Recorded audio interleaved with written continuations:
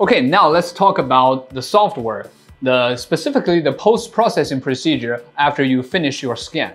So let's scan this whale first. Let's, I think 2 or 3. Let's check the settings. All right, okay, let's do it.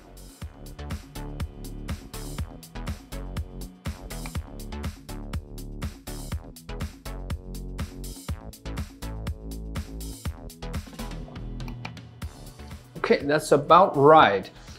And note that normally I recommend you only to do scan 1 rotation for a specific area.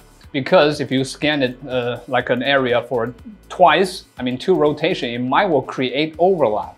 Well, you can fix that in the post-processing procedure, but let's not talk about that yet. Because I want you to show you this first.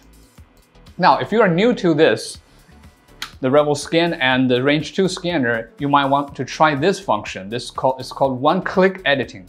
And this is quite a no-brainer. What you need to do is only click this button, apply, and wait for the software to deliver you the final 3D model. You don't have to do anything. Okay, looks good, right? All the details, no problem. So that's how you can use the one-click editing. It always delivers you a pretty good 3D model. But let's talk about the manual processing. Actually, you can do it, and you can do the post-processing step by step. And here's the one thing I would like to point out is, now we have finished all the procedures all the way to the mesh. But you can always go back to any step you would like to redo. Look, now if we choose fuse, it'll tell you, do you want to overwrite the process, right? So you can do it once again with the different settings. So let's talk about the fusion first. So now as you can see, there are 2 methods you can choose. One is advanced, one is standard. So advanced will deliver is smarter. It's like it knows that somewhere the point cloud is thicker and somewhere is thinner. So it will know when to shave off some points. And the standard is just what it is in the original way. And here, the point distance, the lower this number is, it'll end up with a much bigger file and a longer post-processing time when you are doing the fusing. Okay, but let's try it and see how it goes. And of course, it delivers you a very big file size that you might don't want. That's because, let's see. Okay, that's about 30 seconds, right? And look, even though I'm using a gaming laptop, it's an i9 CPU and a GTX 3060 graphic card, but still, look, when I'm trying to rotate it, it feels a bit laggy, right? And look, the points is already more than 1 million. So if you have a very good device, so you might want to try to do it, but if you have just a normal laptop, you might want to increase this number. And on the other hand, if you maximize it to like 2 millimeters, it'll have a very small file size and much quicker processing time. So let's just use, let's use 50 for our example here. Okay, the points are much less. And look, now there's no problem to rotate it, right? Okay, now let's go to the sub-functions here. So first one is called isolation.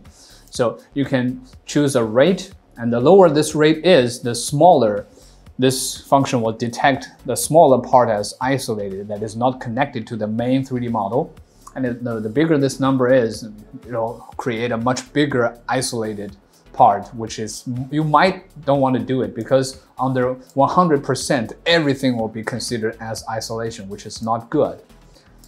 Okay, so let's detect.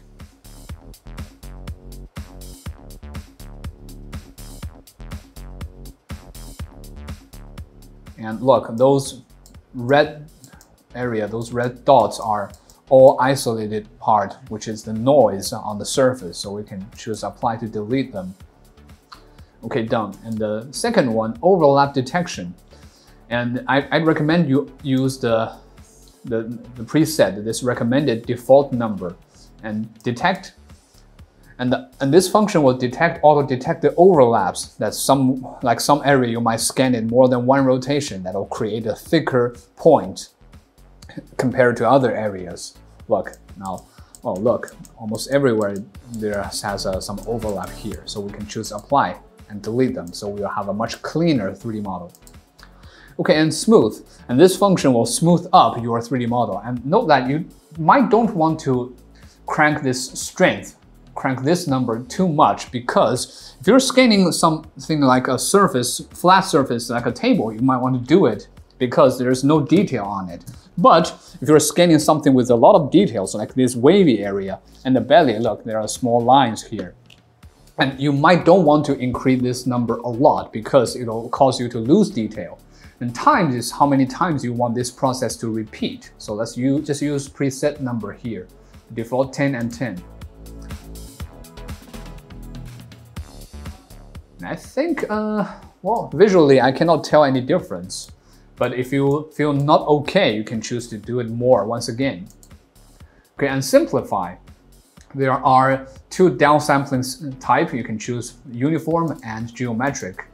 And the ratio, still, I don't recommend you to crank this ratio a lot because it'll cause you to lose detail. So 40% is good. So this will simplify your 3D model, make your future process more smooth and more quickly.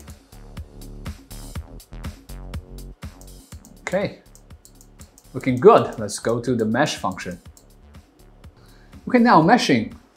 So first you can choose this quality. The bigger this number is will end up the better quality, but of course longer processing time and bigger file size. And on the other hand, the smaller this number is will end up in the lower quality, but much smaller file size and much quicker processing time. So in this case, I think let's use 5. Or 5.1, okay, that's fine. And again, it will ask, do I want to override it? Because we have already done that meshing in one-click editing. Okay, done. And as you can see, there are some holes here. There is an option for you to choose hole filling auto. You can choose to enable it when doing the meshing, but I recommend you to do the fill function manually because look, here's the fill hole function here. First, let's take a look at this isolation. This is just as the same as in the fusion here. So let's not talk about it a lot. Let's talk about the fill hole function here. Now, as you can see, there are two methods you can choose from. One is plane and the other is curved. Why I don't recommend you to do that use this auto, because auto will only do the fill holes in the curved mode.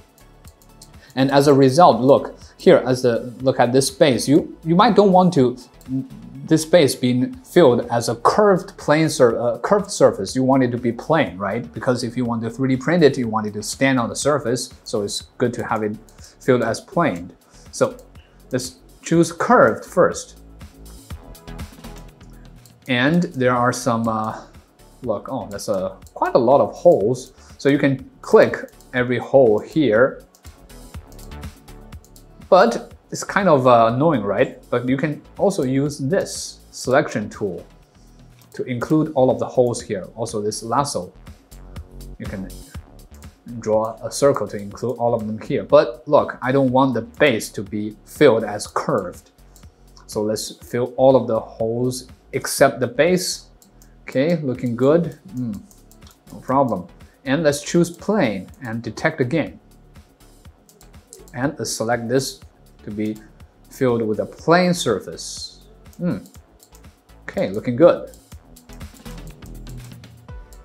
Right? Yeah. And smooth, just as the same with the smooth function in the fusion, and also the simplify is the same with the fusion. You can just do it again in the meshing area stage. And texture. Look, I cannot select texture. This is because I didn't scan this well in the full color mode. If you scan something in the full color mode, you can do this texture. But if you were scanning something in the full color mode and choose one-click editing, it would also do the texture mapping for you. And there's nothing to talk about in the texture mapping. Just one button, apply it, and it will do the texture mapping automatically for you. So let's not talk about that.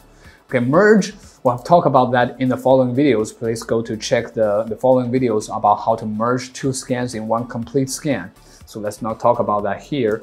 And export, you can choose to export all models, point clouds, or the meshed model here. So let's choose mesh model. And as you can see, there are 3 formats you can choose from. And for the non-color mode, I recommend you to choose this STL because that's compatible with most 3D models, 3D softwares. And if you're using the texture, the color mode, you can choose POY and OBJ. So just based on what you need. And just pick a file, a folder, and choose save. Oh, I'm not gonna save it here because I don't need it.